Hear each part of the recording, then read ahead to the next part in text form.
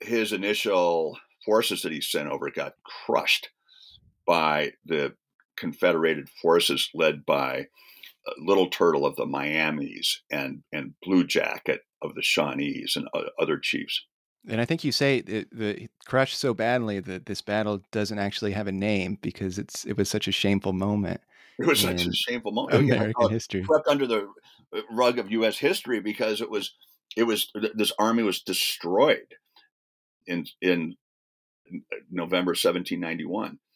And we talk about Battle of the Little Bighorn, or Custer's Last Stand, being this crushing of the U.S. Army, the U.S. cavalry, and that would be 100 years later.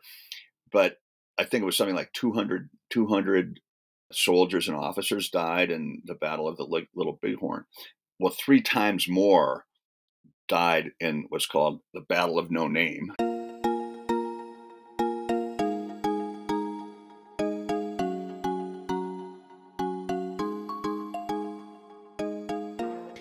Hi, everyone. This is AJ Woodhams, host of the War Books podcast, where I interview today's best authors writing about war-related topics. Today, I am really excited to have on the show Peter Stark for his new book, Gallop Towards the Sun, Tecumseh and William Henry Harrison's Struggle for the Destiny of a Nation. Peter is an adventure and exploration writer and historian. Born in Wisconsin, he studied English and anthropology at Dartmouth College and journalism at the University of Wisconsin. A longtime correspondent for Outside Magazine, he's also been published in the Smithsonian, the New Yorker, the New York Times Magazine, and Men's Journal. His book Astoria was a New York Times bestseller, and it received the PEN USA Literary Award nomination and was adapted into an epic 2-part play, which is really cool, and I think might be the first, Peter, that we've had on this show. How are you doing today? Good, good. Yeah, I'm so delighted to talk to you. We have a lot to talk about. We have so much to talk about, and it was like it took all of my willpower to not just bombard you with questions before we actually started recording, because I personally am very fascinated by this topic because I grew up right next to where the Battle of the Tippecanoe took place in Indiana, in rural Indiana, which of course William Henry Harrison, well, and Tecumseh, but William Henry Harrison, very well known for that particular battle. And I knew like hardly anything about it growing up too. So yeah, so excited for this discussion. Have you I imagine in your research, did you spend a lot of time in like that part of the world? Did you travel back through Vincennes and Fort Wayne and Lafayette at all in Indiana? What I how went to your childhood home. Well, I was about to start talking about because there's the Tippecanoe River has right upstream from where this battle took place. In like the 1920s, like 2 man-made lakes were were created there. And Indiana Beach, an amusement park, has been put up right above where the Battle of Tippecanoe took place. On the Tippecanoe River or on the Wabash? On the Tippecanoe, what they did is they dammed up part of it and they made it into a man-made lake, and now there's something called Indiana Beach right above where this like battle took place. So No, I if you didn't write go there. another book, if you write another book about this part of the world, you've got to go to Indiana Beach. Yeah, this was a different beach at the time. A different beach, yes. Well, one of the things that when I reached out to you, so I saw this book in Barnes and Noble, and I don't think anything has. I mean, I'm sure things have been written about the part of the world where I grew up, but certainly nothing like your book. And I was asking before we went on, we don't actually know where this photo is right here on the cover. And for everybody listening and not watching, the cover to Peter's book has this beautiful sunset over a river. And when I first saw it, I was like, "Oh, is that the Tippecanoe River? Is that where I grew up?" But we were not able to confirm that before we went on, right, Peter? Yeah, I've had several people ask me that very same question, and when I see that photograph, I love that photograph. I love that cover. That's such a beautiful cover. That that was my immediate reaction. Where was that taken? I think I know that place. I've canoed all my life. I've been on so many rivers, and I just feel it was so familiar. And I was thinking it's got to be a river in the Midwest and where I grew up. And so I think what I'll do is I'll try to track that down and figure out where it is, because it's a sort of burning question. And Yeah, well, we will. It could, who knows? Maybe it is a Tippecanoe River. Maybe could it be, just so happens. it could be. Well, this conversation, as I mentioned, very kind of personal to me because growing up, I grew up in this part of the world and I really knew nothing about this battle. I knew nothing about how the Native Americans were. I mean, I knew a little bit about how the Native Americans were treated, but certainly not to the extent in your prologue. I mean, you call the fighting between the white settlers and the Native Americans, you call it genocide. And that certainly was not a term that was taught in to me in high school history. So, like, I was born in Miami County in Indiana. There's Tecumseh Middle School in Lafayette. There's William Henry Harrison High School. Okay. Yeah. Do you find that most people don't either they don't know anything about this time in American history, or if they do know things about this point in time, it's not much about Native Americans? Oh, definitely. Yeah. And that's what attracted me to the subject to begin with. That, as you say, a lot of people just don't know. A lot of Americans who that know the outlines of American history don't even register this particular region at this particular time. And what I say is that I talk about it being over the mountains. And, here I've lately given readings on the West Coast. And so I explained to audiences there, well, when I say over the mountains, I don't mean over the Cascades. I don't mean over the Sierras. I don't mean over the Rockies. I mean over the Appalachian Mountains. And so here you have the events of the revolution, the events before the revolution, during the revolution, and after the revolution, which is this book spans that era, and especially just after the revolution. We are so, as Americans who have studied history in our regular schools, are so aware of what happened on the East Coast, on the Eastern Seaboard, on those, the colonies, then states, the 13 colonies, then states that went from the Atlantic coast basically up to the foothills of the Appalachians. And so that's almost entirely our focus in that period of history. But at that time, there were pivotal events going on over the mountains, really important events that would have a huge impact on the ultimate shape and values and fabric of this nation. And they are just not acknowledged very much in American Yeah. history. And so I chose to focus on these two individuals, Tecumseh and William Henry Harrison, because they embody the dynamics of that era. And they were both extremely influential figures. And I mean, it's funny, like Harrison now, William Henry Harrison, he's known, I mean, he's more like the answer to a bar trivia question, which is, who was the shortest lived president, which president had the shortest term in office? As a young man, I mean, that was I think he was in his 60s when he became president. But as a young man in his 20s and 30s, he was extremely influential in launching the Western movement. And likewise, Tecumseh, who unified tribes from Lake Superior all the way down to the Gulf of Mexico to hold the land as one and try to stop this relentless onslaught of white settlers. So those were pivotal moments, and we're living with the consequences today. Yeah, well, and I got a little bit ahead of myself because we're talking about things that things and events that happen in the book. But a question I generally like to start off asking people is to say in your own words, what is your book about? Could you set the stage for our listeners real quick and just say in your own words, what's this book about? Well, it's somewhat what I just said. It's about the events that took place over the mountains in the Ohio wilderness and around the Great Lakes in the era before and after the Revolution. and especially the events from about 1790 to 1813, And would and you that's when Tecumseh and William Henry Harrison eventually rose to be each the leader of a separate movement that came head to head, face to face, literally face to face on the lawn of the governor's mansion out in Indiana Territory, and had it out verbally, and then with weapons.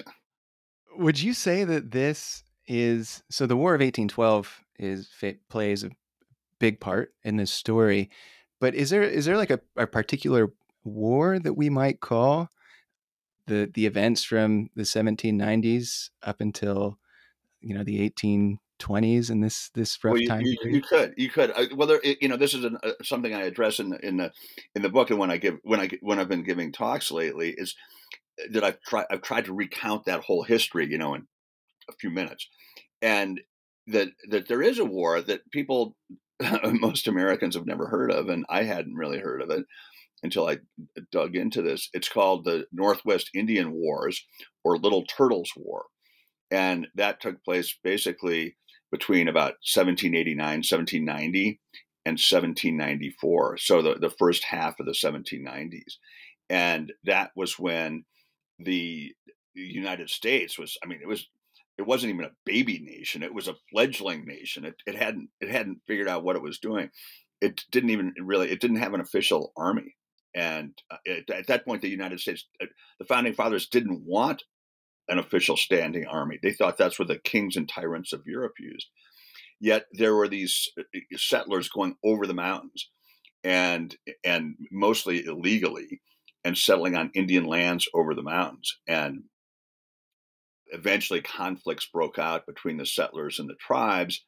And then the Northwest Indian Wars, you could say, really started in around 1790, when George Washington, what's he in office? 1790, what, 1 year? I mean, he just got into office, and he sent this kind of motley collection of, states militias, and I think there was one, you know, small body of actual U.S. troops left over from the Revolution, and he cobbled together this force and sent them over the mountains, and to, as he called it, punish the banditti, the Shawnees and Cherokees and Miamis over the mountains in the Ohio Valley, and they were based, especially the Shawnees, out of what's now southern Ohio. And his initial forces that he sent over got crushed by the Confederated forces led by Little Turtle of the Miamis and Blue Jacket of the Shawnees and other chiefs. And I think you say the crushed so badly that this battle doesn't actually have a name because it was such a shameful moment It was such a in shameful moment. Oh, yeah, American it history. swept under the rug of U.S. history, because this army was destroyed in November 1791. And we talk about Battle of the Little Bighorn, or Custer's Last Stand, being this crushing of the U.S. Army, the U.S. cavalry, and that would be 100 years later. But I think it was something like 200 soldiers and officers died in the Battle of the Little Bighorn. Well, 3 times more died in what's called the Battle of No Name. It has various names, but that's the kind of the classic one. And yet we don't even know what it is. We've never heard of it.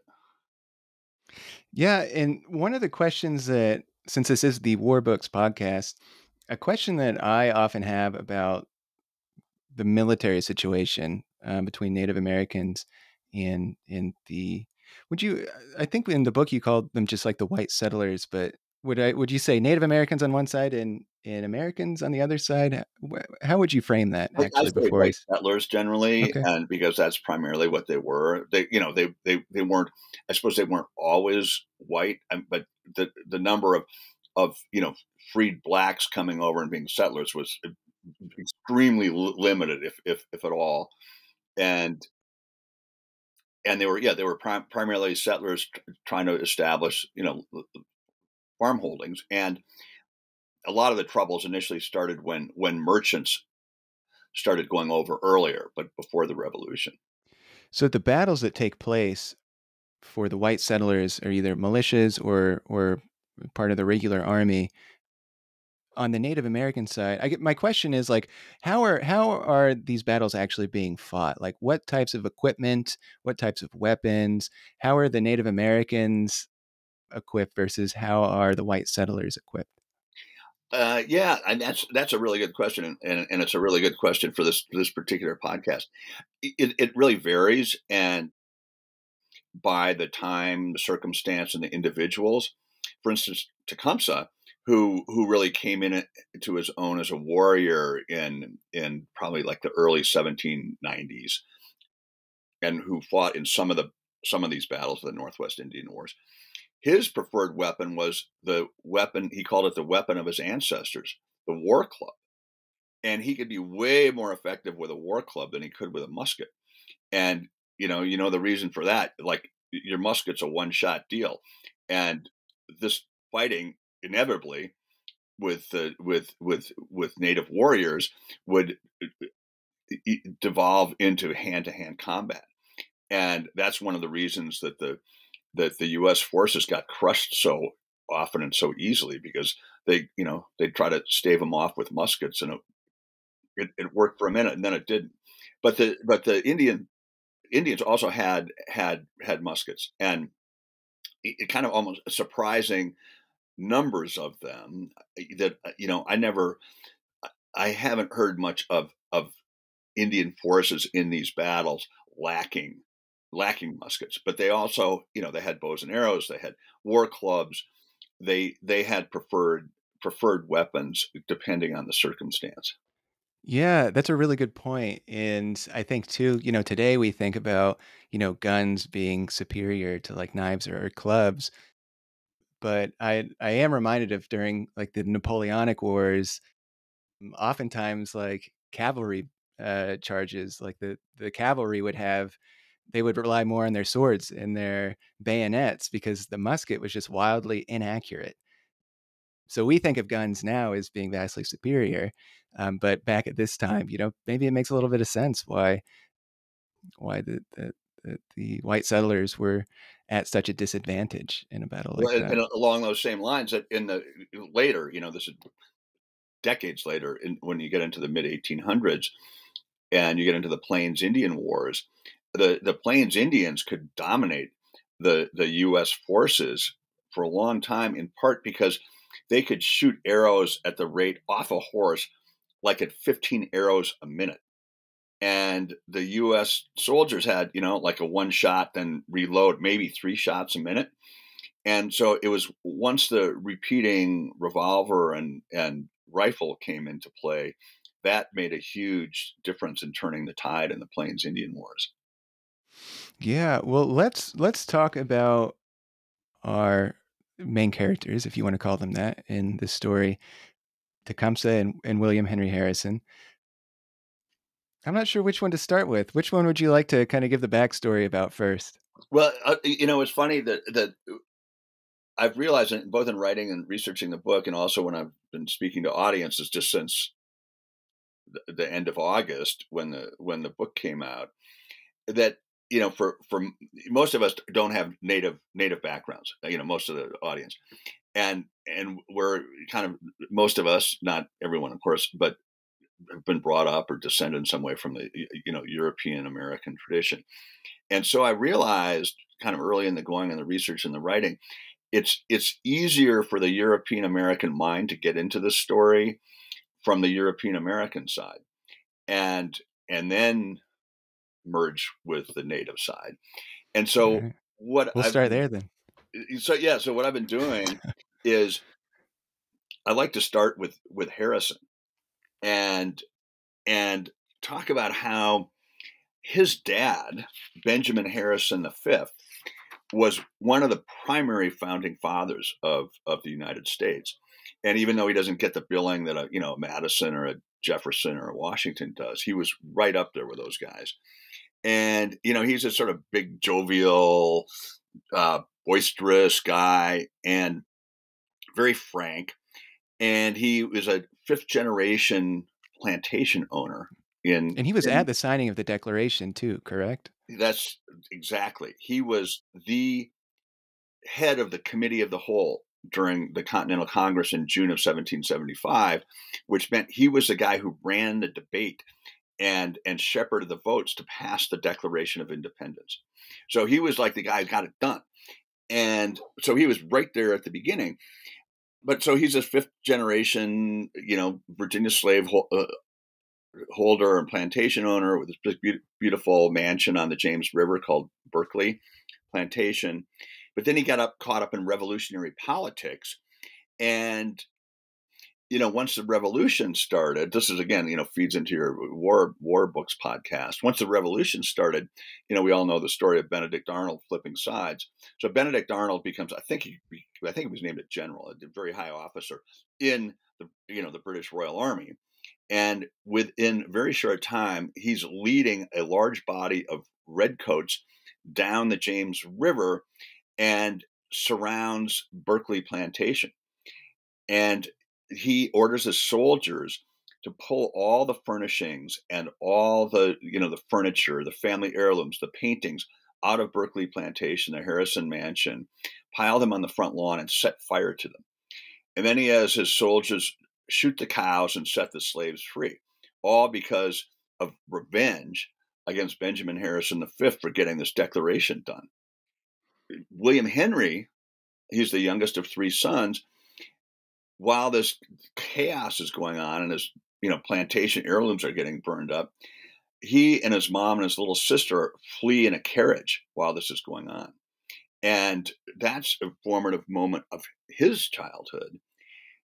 Whereas at the same time, over the mountains, but actually a few years earlier, but at the same, almost, the same arc in a boy's life, Tecumseh's dad was a Shawnee war chief of a long tradition of war chiefs and leaders, and he died when Tecumseh was 6 years old, and he died fighting the British Virginia colonial soldiers coming over the mountains to try to protect white settlers who were trying to settle there.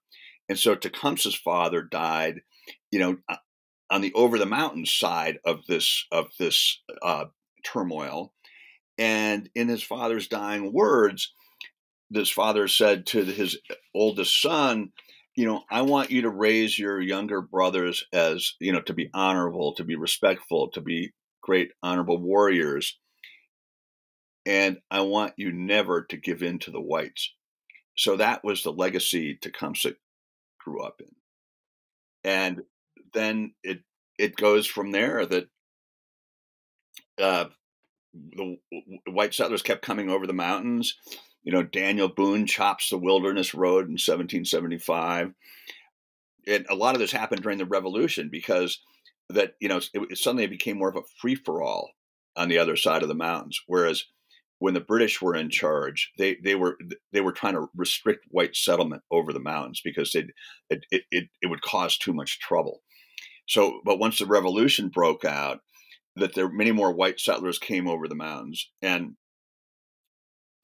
when Tecumseh was 12, that Shawnee warriors had besieged Boonesboro, Daniel Boone's outfit, his settlement, and they besieged it but didn't capture it, like it was an 8-day siege. And then in retaliation for that, the Kentuckians around Boonesboro, the Long Knives, the Shawnees called them, put together a midnight raid on horseback and attacked and burned the major Shawnee villages around Chillicothe in today's Ohio. And as that village burned, in the middle of was a 12-year-old Tecumseh huddled with his mother and his younger brothers and sisters in a lodge in the middle of this. So kind of in the same parallel universe with Harrison's mansion going up when he's a boy, Tecumseh's village gets burned up when he's 12. And then his mom decides it's too violent. And, the dad's dead. The mom has like 5 or 6 kids. And so the mom takes her youngest children and migrates across the Mississippi River to Spanish territory. And then Tecumseh's left in the care of his older sister and is raised there. So this is, these Yeah. are the seeds of where these guys come from. Yeah, which is I mean, I think for what makes this such a fascinating story is that for a long time, in American literature, there's not been a focus on the origin story for Native Americans, and seeing where Tecumseh came from, what happened to him growing up, him and as you say at the beginning of the book, these are people experiencing genocide. To come at it from that perspective is incredibly valuable. I think. Talk a little bit about first. Back up just a second. Why are white settlers coming over the mountains anyway in the first place at this point in time? That's where the land is, that the eastern seaboard.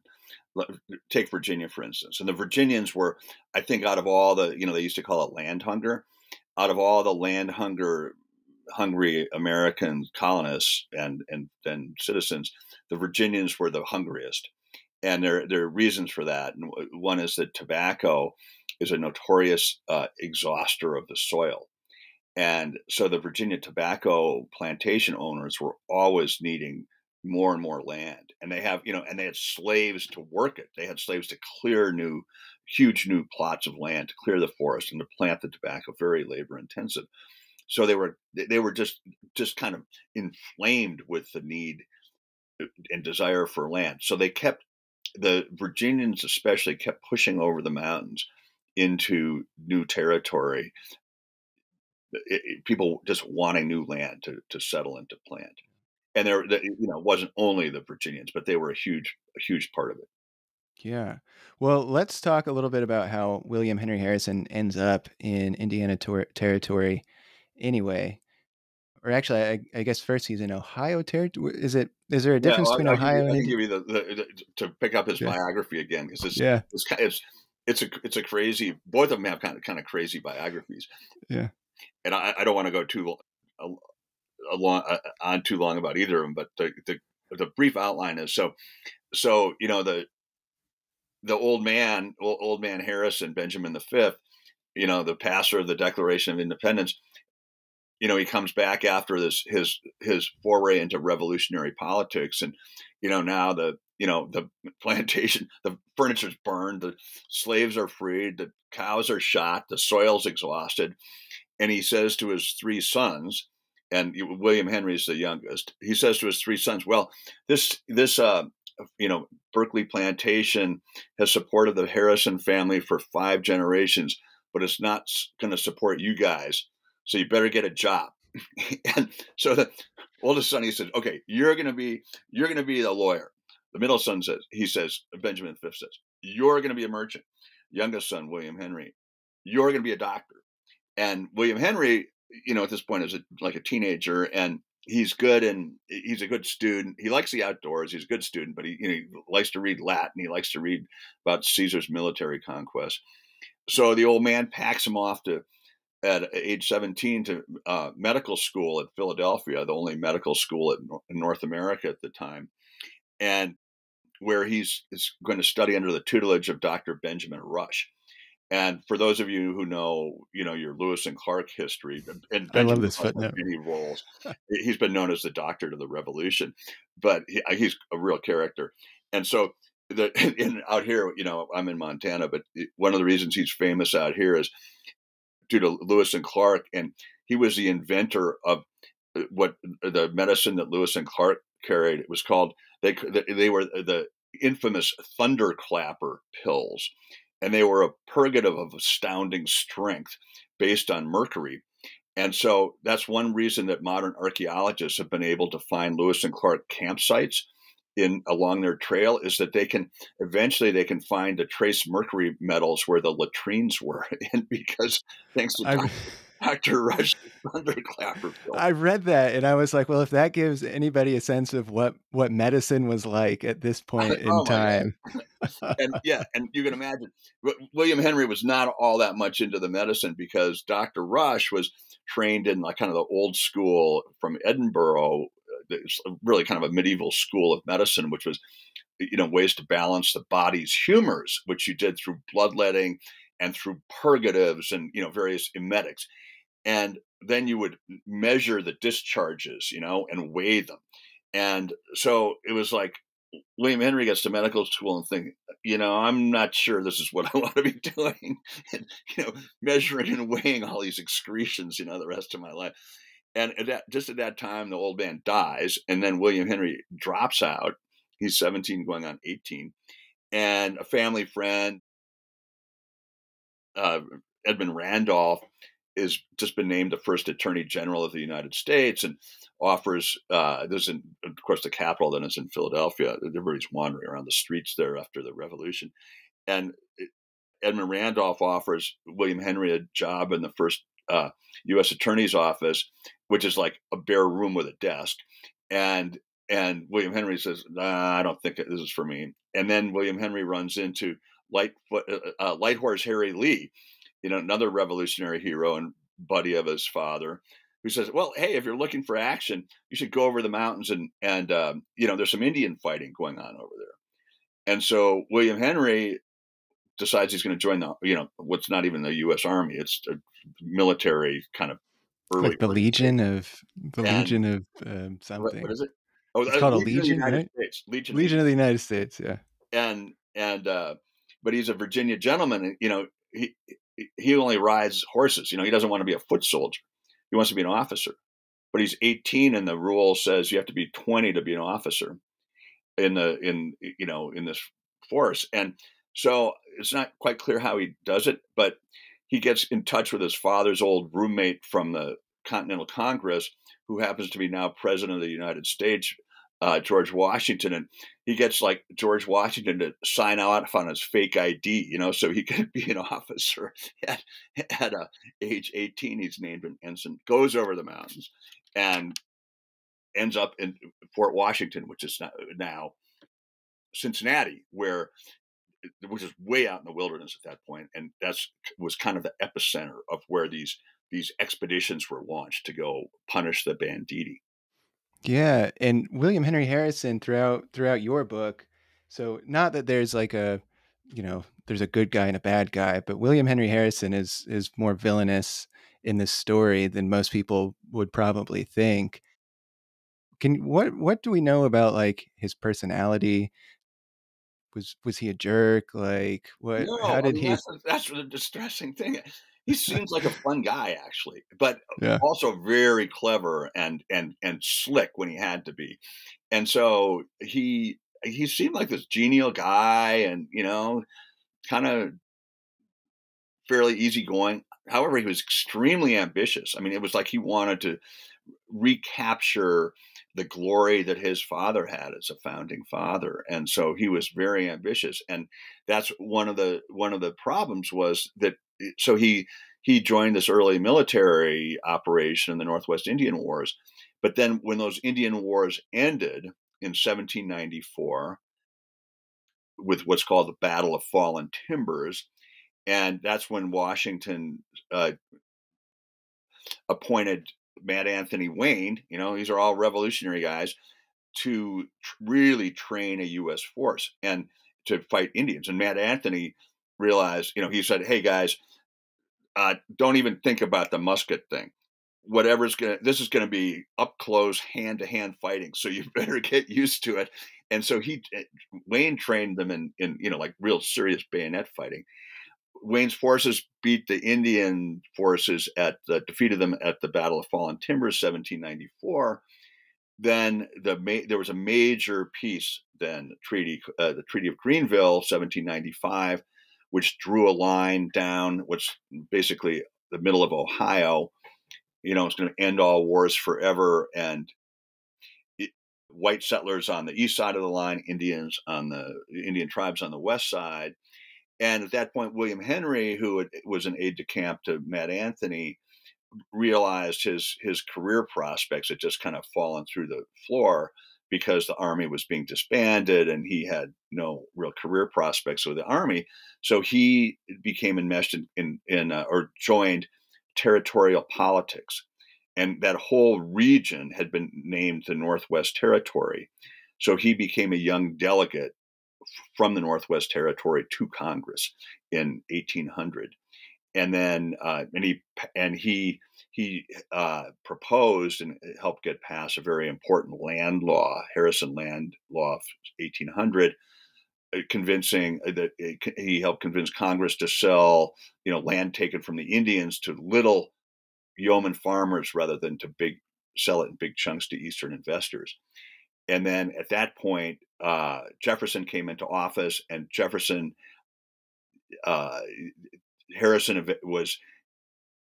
ended up being a Jefferson territorial governor for what was called the Indiana Territory, because Ohio would split off. So now Indiana Territory would be Indiana, Michigan, Illinois, Wisconsin, part of Minnesota. So he's age 27, and he becomes the territorial governor of Indiana Territory. And then that's where the trouble begins. Yeah. And Thomas Jefferson, too, more of a villainous role. Thomas Jefferson, like the more I learn about kind of like his darker sides, it's very hard to, he's a founding father, and this is a conversation that recently has been going on all across this country, of course, is like some of these darker sides to our founding fathers. And he was obsessed with kicking Native Americans off that land. And him and William Henry Harrison, he's at one point, he's like writing secret letters to William Henry Harrison, instructing him how to kick or how to trick the Native Americans and how to get them off this land.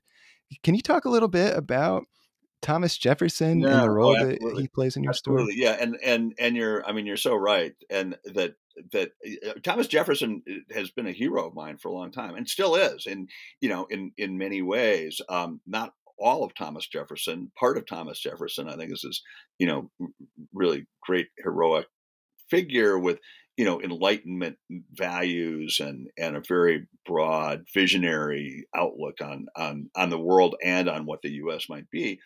But he also had this side that was really self-interested. All these founding fathers did, and I try to make that point that every one of them whom I've gone into in depth, and I know a lot about George Washington now, and I know a good bit about Thomas Jefferson, that they were amazing guys in their courage for putting themselves out there and in starting the revolution, and could be a dead end really quickly, and they really put themselves out there, and they did so many heroic and great things, and brilliant and far-seeing. Yet every single one of them had just a self-interested part. And in Washington had a bunch of them, but one of the things I really know about was he talked about land hunger. That man was obsessed with land hunger, and likewise Jefferson was obsessed with pushing the U.S. westward. And so I don't want to get too bogged down in all the historical politics, but essentially when the revolution ended, the colonies, the states, more or less ended at the settlement ended at the foothills of the Appalachians. But in the settlement ending the revolution, the Treaty of Paris, the U.S. demanded from Britain and got it all British claims from the top of the Appalachians to the Mississippi River. And so here's this huge, area claimed by British, but it's, populated by hundreds of Indian tribes. And so the fate of that huge area is kind of up in the air. And Thomas Jefferson was very instrumental in securing that. And of course, later the Louisiana Territory. But even before he secured the Louisiana Territory, he was really paranoid about securing the western border of the U.S., which at that point was the Mississippi River. And there was Spanish territory on the far bank of the Mississippi River. And then that became French territory. And then Napoleon was charging through Europe, at the Emperor of France. And so Jefferson started freaking out that he needed to nail down U.S. rights to land all the way to the Mississippi River, legal rights. The tribes, technically held the legal rights, even though it was U.S. territory, and to get settlers out there as soon as possible. So and Harrison kind of got his finger in the wind as he was appointed territorial governor, and he's way out in just near where you grew up in Vincennes, Indiana, which is on the Indiana Illinois border. If you went straight south of Lake Michigan, Chicago, like 200 miles, you'd be kind of in that area. And so he's way out there at his territorial capital, and he says to Jefferson, he indicates to Jefferson, well, we got this line, the Greenville line, where, the whites are on one side and the Indians are on the other. But, I actually think there's a way we can get land from the Indians on the Indian side of the land. And Jefferson, at first doesn't respond to that. And then in early 1803, he writes a letter, and he says, do not show this letter to anybody. He writes to Harrison, do not show it to anybody. Hold it close to your breast. But here's the plan. We need to get as much land as quickly as we can from the Indians. And here's how you do it. You get the leading Indian chiefs in as deeply as debt as you can at the government trading posts. And then in order to settle their debts, they'll have to give up their lands. They'll have to sell away their lands. And Harrison does just that and many other tricks. And in 3 years, between 1802 and 1805, he acquires 30 million acres of land on the far side of the Greenville line, on the Indian side of the Greenville line.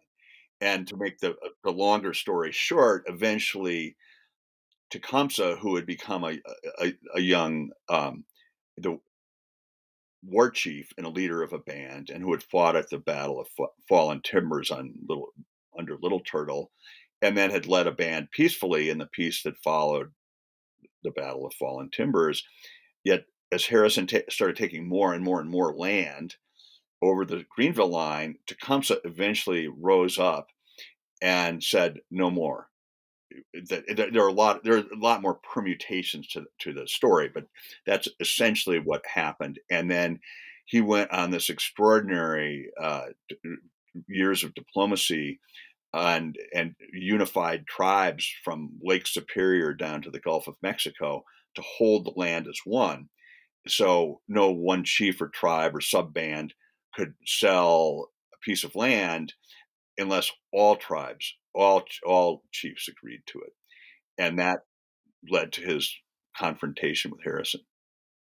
Yeah. Well, firstly, I was really struck by the level of deception that William Henry Harrison used, especially when it came to things like alcohol, and understanding that the Native Americans have a very low tolerance for alcohol, and getting them intoxicated to manipulate them at big meetings and things like that. Even though he banned the sale of alcohol until it came to the time to the Yeah. treaty that he needed to sign. Well, talk a little bit about Tecumseh.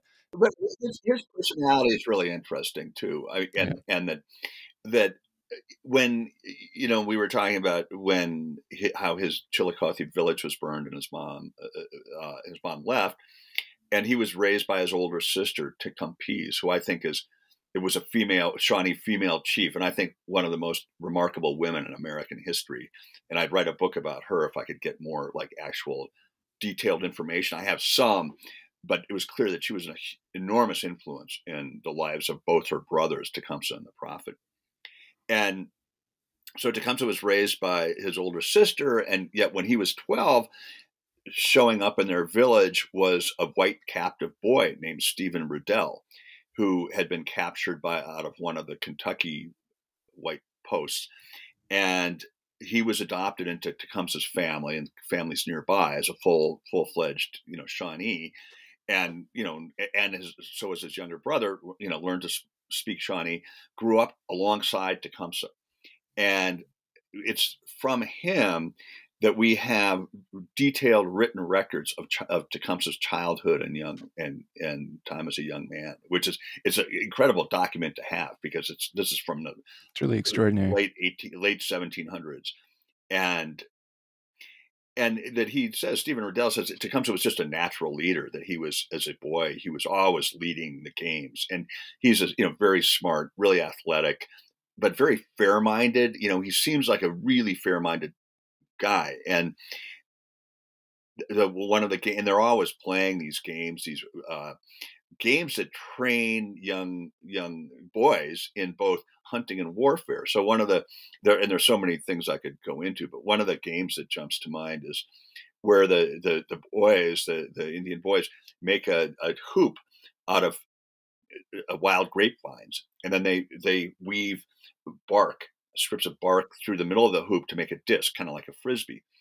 And then they roll this frisbee disc really like a wheel, really fast down along the ground, and then they shoot arrows at it.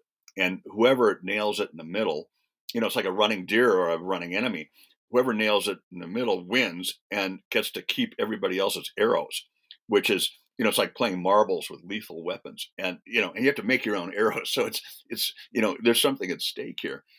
And so anyway, Tecumseh goes on and he becomes a young warrior with a young band. And one of the very early things he does is there's a capture of a flatboat of settlers, and some of his fellow warriors, I think they burn, which is not uncommon in Eastern tribes, burn one of the captives. And Tecumseh is just enraged, and he said that will never happen again. We will never mistreat captives. We'll always be kind to them. And so he had that. He brought this real sense of care, human care with him. And then he became a young leader of a small band of warriors, and eventually that expanded. And then, as I mentioned, that he fought at the Battle of Fallen Timbers, where my Little Turtle lost. Then the Treaty of Greenville came on, and then Tecumseh was happy he said he was happy with the Treaty of Greenville and was leading. At that point he had a band of about 250 Shawnees and families and warriors, and they were living peacefully and hunting. He was a very generous hunter. He was a great hunter, and he loved to hunt and give his spoils to the old people of the village. So that was another thing that was very outstanding, noted about him. And when trouble started breaking out on the frontier, right around 1800, about the time William Henry Harrison showed up in a political position, that Tecumseh very quickly rose to prominence, first in a smaller way, but as a guy who was a very good spokesperson for the Indian side. So he was brought in to try to help settle white Indian disputes on a small scale in those first years of the 1800s. And then eventually, as tensions rose, he became a larger and larger leader. And then when the Battle of Tippecanoe happened, when he was in the South, then he rebuilt the burned out Prophetstown and the Indian coalition. Then the War of 1812 broke out. Then he joined with the British. He and his forces joined with the British, and it was looking like that Tecumseh and his British forces were, as I was saying, they were headed east. And at the same time, Tecumseh, as a personality, is really interesting too, because I think he was, in a way, we might call him bipolar today, which I've written about a lot of early great leaders and explorers, and a surprising number of them exhibit these symptoms pretty clearly. And that Tecumseh would go through these periods of depression. I mean, really deep, dark depressions that were noted at the time.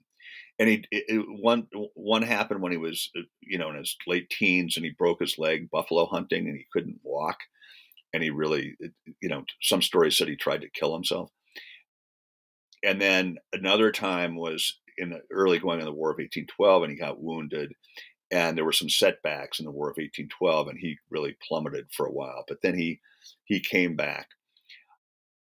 There's a lot of back and forth on the Western frontier in the War of 1812. Tecumseh, one great problem was that Tecumseh's, brother in arms, British brother in arms, Isaac Brock, who with Tecumseh led the capture of Fort Detroit. Isaac Brock was such an effective leader that the British brought him back east to fight against Americans who were invading Canada farther to the east. And Brock was killed leading a charge. And so now the British on the western frontier were led by a guy named Proctor, who was much less bold than Brock, and was not the equal of Tecumseh in kind of staging these really bold movements and strategies. And so that Proctor's forces, British forces, tried to take Fort Wayne. They tried to take a few other places, and they got knocked back. And the Indians with him, the warriors with him, were saying, "This guy doesn't know what he's doing, and we're not going to walk into a suicide attempt." So that kind of faltered. The British uh, Indian coalition ran into some difficulties once Brock was killed and Proctor took over. But things were coming to a head, and one of the deciding factors is a part of the War of 1812 that we've heard about, the Battle of Lake Erie, which made a huge difference out this way. And that's a huge drama of its own. Really, really interesting. Yeah. Well, let's talking about Tecumseh real quick. We haven't really mentioned his brother, his family. I mean, we mentioned briefly, but his brother plays a big role. Talk about his brother, and then I'd like to talk about the Battle of the Tippecanoe The and Tippecanoe, yeah. how they start coming into So his conflict. brother, his younger brother, was known as at least in reputation, historical reputation, as this ne'er-do-well drunk, couldn't support his family by hunting. And yet then one day in 1805, he falls into a trance for hours, and he comes out of a trance, and he says he's been to visit the Great Spirit, and the Great Spirit has given him instructions in how the tribes should live in order to regain their stability and their place in the world in face of all this white onslaught of settlers and land grabs. And so the brother, who's Tenskwatawa, he's known as the prophet in the white world. So the prophet ends up attracting followers and tribes from all over. I mean, from up in the up at Lake Superior, down in the south, they start coming to the brothers have a village at the juncture of the Tippecanoe and the Wabash River, and that's the main village for Tecumseh and his brother, the prophet. And as the prophet's attracting all these spiritual followers, Tecumseh merges in essence a political movement with the spiritual movement, and so Tecumseh becomes the secular leader of this movement to unify tribes, while the prophet is attracting spiritual followers to this movement, this revival movement. And so that's how these brothers they work in tandem. And Tecumseh is this brilliant warrior and war chief, and the prophet is not. The prophet is a guy who's very charismatic in his spiritual way, and people are very attracted to. Whereas Tecumseh is much more the strategist, the diplomat, brilliant orator, who's unifying these tribes. So that's where we are when in 1810. That's where I open the prologue opens with it's jumping ahead when Tecumseh, with 80 canoes of warriors and chiefs, comes down the Wabash River from his headquarters at Prophetstown, 200 miles to Vincennes, where Harrison has his mansion in the wilderness on the Wabash, and Tecumseh walks up the front lawn of Grouseland mansion, Harrison's mansion, and says, "We need to talk." And they have a face-to-face talk with Tecumseh saying to Harrison, "You can't take any more land," and it ends up being a big confrontation right there. Yeah. Well, let's talk about what leads to. So we've talked about William Henry Harrison and kind of how he got to where he was, and of course Tecumseh, he's a war chief at this point. But talk about like this confederacy that he has assembled that leads to the Battle of Tippecanoe, which I think is in 1811, 1811, 1810. yeah, Yeah, the 1811. fall of 1811. Yeah. So working with that spiritual leadership of the prophet, Tecumseh has literally ridden thousands of miles to, he goes up to Lake Superior. He goes up to what's now upstate New York, to the Iroquois. It's not just Shawnee, it's Oh, Miami. no, it's not just It's Shawnee. I mean, it's tribe after also, tribe. He goes down yeah. to the southeast, and he's involved partly with the Cherokee, and then they're the southeastern tribes and the Creeks. And he goes out on the plains to the Osage, and he goes, of course, then there are the upper Midwestern tribes like the Potawatomi, the Miami, the Huron. There's so many different tribes, and he's unifying these tribes and these leaders in these huge missions of diplomacy. But over just a few years, he covers so much ground, and so this tribal unity really starts forming. And he's not the only leader, but he's the primary leader. And then in 1810, that the tribes, 1809 and 1810, the Prophetstown near near your hometown, and at the juncture of the Tippecanoe and the Wabash, it's become a big Indian village with warriors and chiefs and families coming from all over the center of the continent to see the prophet. And Harrison, 200 miles south down the river, starts getting paranoid that all these people are going to gang up and attack him. And so first he has this meeting with Tecumseh on the front lawn of the governor's mansion. And Tecumseh is meeting with Harrison to say, "Look, we're fine. We don't want war. Everything's cool. Just don't take this last piece of land that you're wanting to take. This piece of land that actually is really kind of almost abuts on Prophetstown. That, the Indians are fine with the way things are now, even though you've taken all this land beyond the Greenville line, but just don't take this last one." And so Tecumseh meets Harrison down on the front lawn of the Grouseland mansion to have this conversation. And Harrison, it's a very dramatic scene that almost comes to blows, because Harrison says, "Well, I'll take your concerns." Tecumseh saying, "We don't want war, but if you take this last piece of land, there will be troubles among us." And Harrison says, "Well, I'll take your concerns to the great father in Washington, but I don't think he's going to do anything." And this meeting, It should be noted too that that is how Harrison refers to the president the is the great Great father, yeah, Father, and he addresses the Native Americans as children, and it's a kind of a strange thing to read about, but I think it's actually a custom it's a custom. Yeah, it's not. within the It Native wasn't American. Harrison's invention Yeah, at all. That among the tribes, the eastern tribes, there were the relations between tribes were often designated as family relations. So, one tribe might be uncles to another tribe. Other tribes might be grandfathers to another tribe. So that, but on Harrison says, "Well, I'll take your concerns to the great father in Washington," and it's clear that he's not going to do anything of the sort.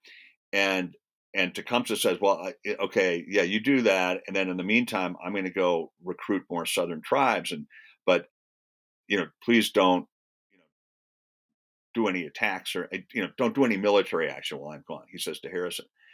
Well, of course, this is the moment that Harrison, who's this, as we say, this genial, clever guy, says, "Okay, now Tecumseh's away. Now is the moment to move against these Indians gathered at Prophetstown, even though these Indians at Prophetstown pose no threat." I mean, he thinks they do, and he writes to now President Madison, and he says, I need all these troops to go, to go fight these Indians who are being aggressive. Well, there are no Indians being aggressive, and Madison keeps telling him, no, just whatever you do, don't buy any land that's going to make people unhappy. And President Madison keeps telling Harrison, just keep it cool. We don't want trouble. But Harrison keeps pushing, buying land and then sending soldiers up to Prophetstown. And that's where that's the root of the battle that we're talking about. Yeah, and something interesting about the battle too. They're really, this was this was a defining moment for William Henry Harrison. Of course, later on when he was president, the slogan was Tippecanoe and Tyler too, referring to this battle, because in the American media, it was really, so the battle was fought, and I think that there were similar casualty Yeah, it was counts. like there was no real winner, and There was not a there was winner not a winner. yet. And Harrison, in fact, Harrison was criticized in frontier newspapers for being a loser of the Battle of Tippecanoe. Yeah. But, I mean, this guy knew how to spin. I mean, he was an early champion of spinner. And Yeah, you compare it to Vietnam, you're like, it's declare victory and get out. which is exactly what he did. Yeah. Well, talk about kind of after this battle then takes place, like what does this mean now for William Henry Harrison and for Tecumseh? Well, yeah, I mean, there's so much history here, as you know, that Harrison, well, in the course of the Battle of Tippecanoe, after it, Harrison burns Prophetstown, the whole town. And this is while Tecumseh's away. But Tecumseh quickly rebuilds his coalition. And Harrison is, kind of reassumes his governorship. And at that point, things are getting tenser and tenser between Tecumseh and Harrison, but just then the War of 1812 breaks out. And Harrison immediately tries to get himself appointed like the head of the forces in the Northwest. And meanwhile, Tecumseh, who's been talking to the British in Canada for some time, makes a formal alliance with the British in Canada, based at Fort Malden, which is across the Detroit River from Fort Detroit. And some of the really cool stuff that happened that we don't really hear about. I mean, as you know, the War of 1812 does not figure large in the American popular consciousness. It's like kind of what happened. Well, the Capitol got burned, and there was the Star Spangled Banner lyrics. That's about the two things that people know. Yeah. And yet on the Western frontier, a lot was going on that was really important. And so one of the things that I think is so cool is that, of course, the British had taken over Canada from the French, and you had all the voyageurs up there, and you had all the trading canoes, the big, those huge birch bark canoes. And so there was an extremely fast communication system up in Canada, through the Great Lakes by canoe. And so, Madison and Congress declare war of I don't know, it's June 17th or something of 1812. And it takes weeks for the word to get out to the U.S. frontier, but it races up the message that the U.S. has declared war on Britain, races by these giant voyageur canoes out to Great Lakes and up to all the way to Lake Superior and Lake Huron. And there's the kind of primary American fort there is at Mackinac Island at the head of those two lakes. And there's a British post nearby, but the British get word that the U.S. has just declared war on Britain, and so the Britain forces combine with Indian forces, and they do a secret midnight attack. They never even fire a gun because there was no hope for the Americans on Fort Mackinac. And so Fort Mackinac falls, and that's the first U.S. post to fall in the West. Soon after that, Tecumseh and a British general, Isaac Brock, who's a very bold, kind of swashbuckling British general, launch an attack on Fort Detroit, which is a huge, very significant, it's probably the most significant Western outpost of the U.S.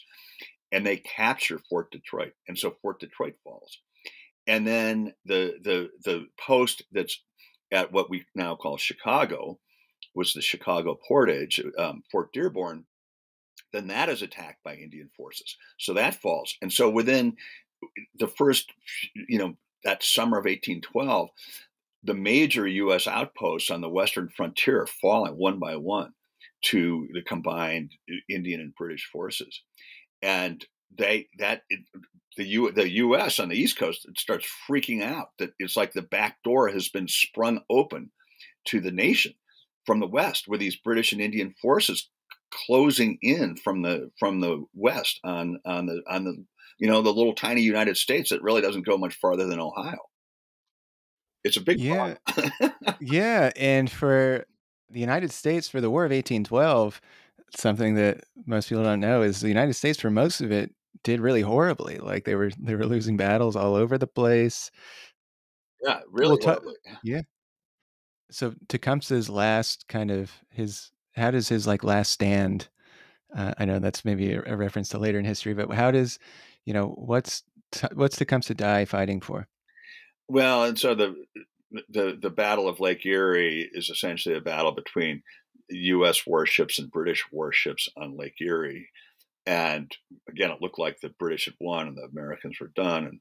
But it was, Commodore Perry, who, comes out in a rowboat with a flag that says "Don't give up the ship," and has one ship left, and they managed to defeat the British fleet. And at that point, Tecumseh and he has thousands of warriors and families gathered with him near the British Fort Malden, near in that Detroit River area, and they're awaiting the outcome of this battle of Battle of Lake Erie, and that it's not clear what the outcome is, and they don't get word, and then the British, who are at their outpost Fort Malden, right in that area, led by Proctor, this guy who's not as bold as Brock. One day, they're waiting to get word that the native forces are waiting to get word what happened at the Battle of Lake Erie. And one day, Proctor starts packing up his suitcases, and the British start packing up their fort and knocking down the walls. And it turns out the British have lost the Battle of Lake Erie, and they are now giving up that whole western frontier to the Americans, and they're just walking away from it, even though they'd pledged to the tribes, "We're here to help you, and we'll take these western lands." And so Proctor and his British forces literally march inland, and the native forces in Tecumseh, there are these speeches, powerful speeches. "What are you doing? That we're here to, make a stand, on and on. And why are you leaving?" And so then the Proctor says, "Okay, well, here's the deal. We'll retreat inland up the Thames River, whatever it is, 50 or 60 miles.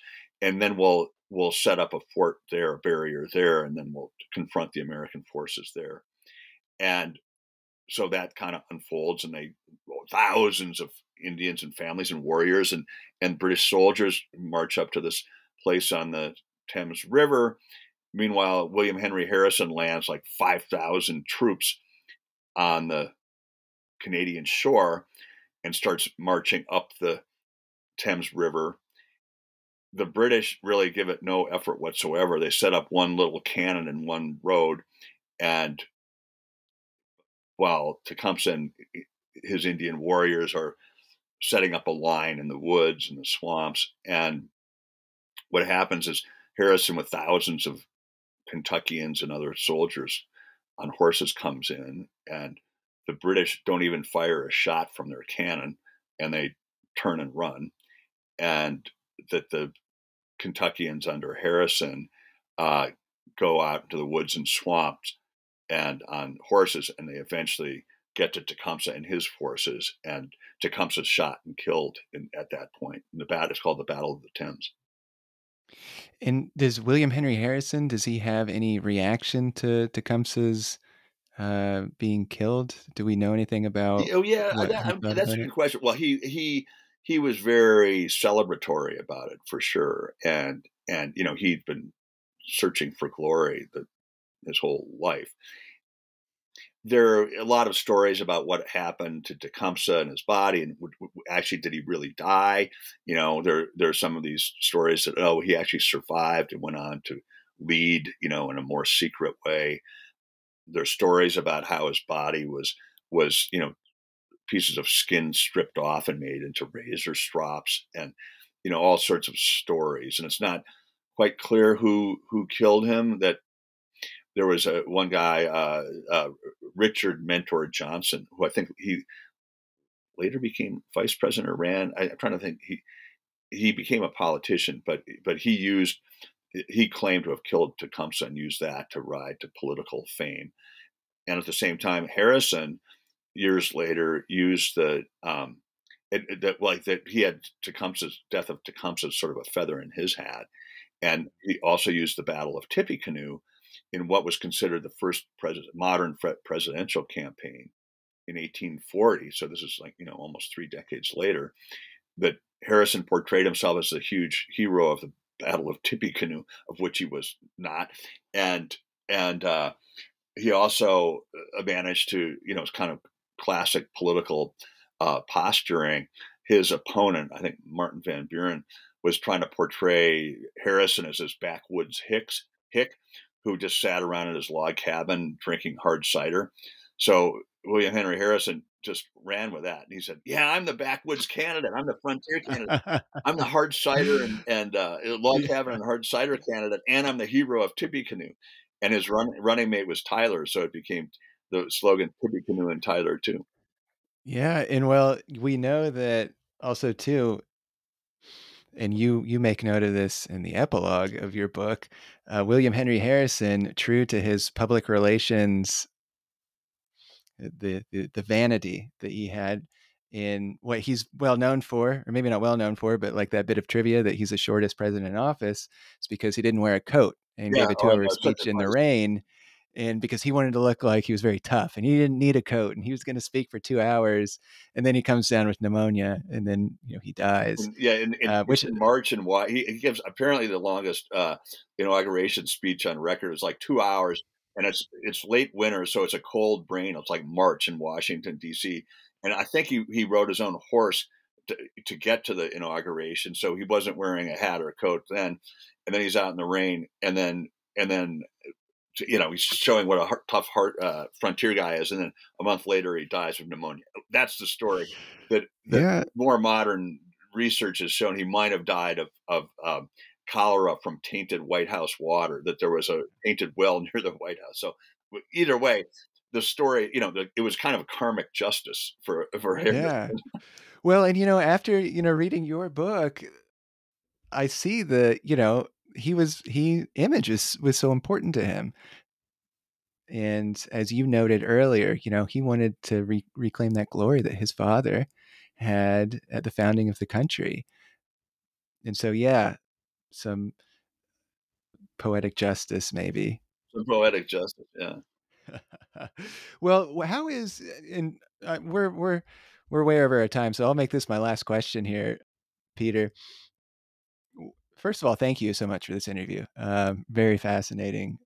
Yeah. Really fun to talk with you. Yeah. How is so we know this about William Henry Harrison, the story about how he was, shortest president, and he's kind of a footnote in like your white culture, American culture. How is Tecumseh remembered in Native American communities? Yeah. How is his Yeah. story remembered by Native Yeah, I mean, Americans? that really good question, and he is known as a great leader, a great hero. In that, among white historians in the 19th century, he was known as the greatest Indian leader of the 19th century. This is compared to Sitting Bull and Crazy Horse, and the famous ones we know. So he was very well known in to whites in the 1800s, not so much today, but he was always a very prized figure in among Native people. one of the regrets of my research is that most of it would occur during the pandemic, and so I was trying to get out to the Shawnee tribal headquarters mostly in Oklahoma, but during the pandemic, most reservations were just really shut down, and so that was kind of off the table.